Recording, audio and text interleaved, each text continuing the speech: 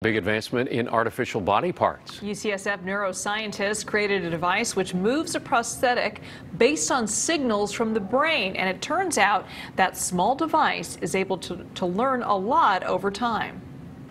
Here it is, about the size of a Post-it note.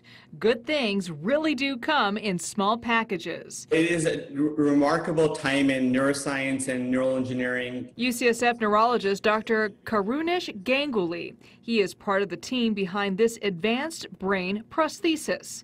The device holds promise for those with debilitating neurological disorders. Every day as part of my clinical practice, I see patients with stroke, ALS, muscular dystrophy, and a whole range of disorders where we don't have treatments for it, and they're often paralyzed. They can't move their arms or legs. Once surgically implanted, it grabs your brain signals and translates them into commands that are able to control external devices like a bionic hand.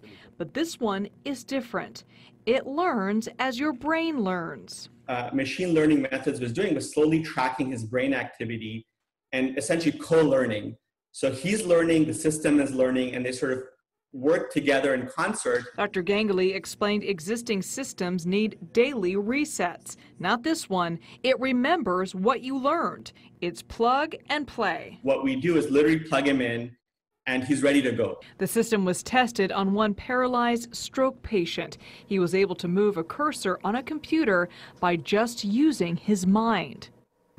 Well, now UCSF is actively looking to test the device on other patients with neurological disorders, including ALS, stroke, and spinal cord injuries.